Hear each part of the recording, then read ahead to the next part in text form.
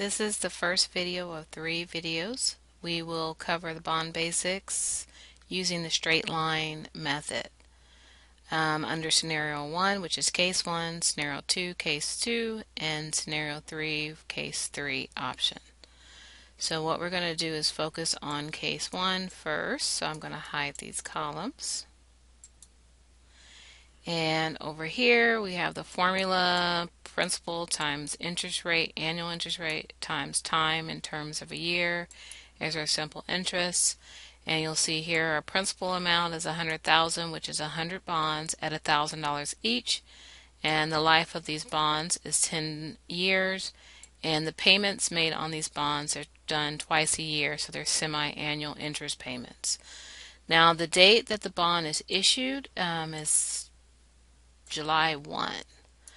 So what we need to do is figure out the actual price, the selling price of the bond as it relates to case 1.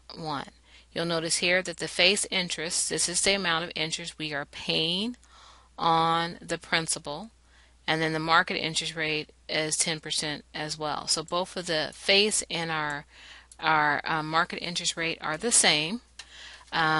We are offering the 10% on the face amount. Market is just the going rate.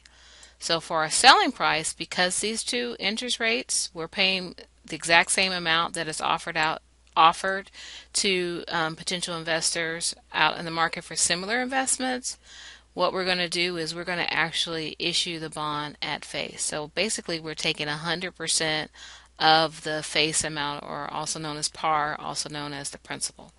So 100% of that. So what we're going to do is we're going to take the principal of 100,000, and then we're just going to multiply that by 1, as 1 is the same as 100%. And just make sure you're aware that when they give you a price code, they leave off the percentages. So that 100 is actually 100%, and when we convert 100% to a decimal, it's 1. So 100,000 is the selling price. Now the next piece of information we need to do is the journal entry. So since it was issued on July 1, we are going to go ahead and debit cash, right? And then we'll credit bonds payable, because that's our liability. So when we issue the bond, we are basically saying we are going to pay our investors back 10 years from today's date. So we're going to receive cash in the amount of 100,000, and we're going to create a debt for the face amount that we will pay 10 years from today's date. Now the next entry is our first adjustment for our semi-annual interest payment. Now the actual payment date will be January 1, but assuming we prepare our financial statements based on the calendar year, we're actually going to adjust for this on December 31st so that we can recognize the interest expense for this period. So interest expense will be debited, and since we're not paying it yet, we'll go ahead and credit interest payable. Now how much do we actually debit and credit the interest accounts for? Well, what we'll need to do is take our principal amount, 100,000, and multiply it by our annual interest rate, our face rate, which is 10%, and the length of time is 6/12, which is half a year. And our simple interest will be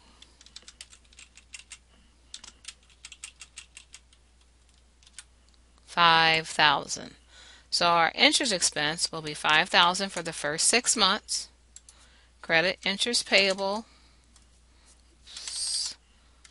for the next, for the $5,000.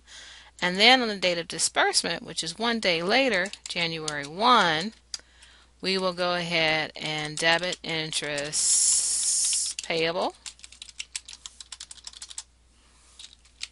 for $5,000, and we will credit which account? Cash, because we are paying it. And those would be the entries that we will record. And then it's asking for journal entries on date of retirement. So when we retire the bonds, which will be 10 years from the July 1 date. So we'll go ahead and retire our bonds. Let's see, for 10 years. So we're going to debit the bonds payable account for the amount of principal that's in there. That's $100,000. And we are going to credit which account? Credit cash, because we're paying the money back. Now, don't forget, bonds payable, normal balance is on the credit side, and any decreases to bonds payable will be on the debit side. So this is the entry.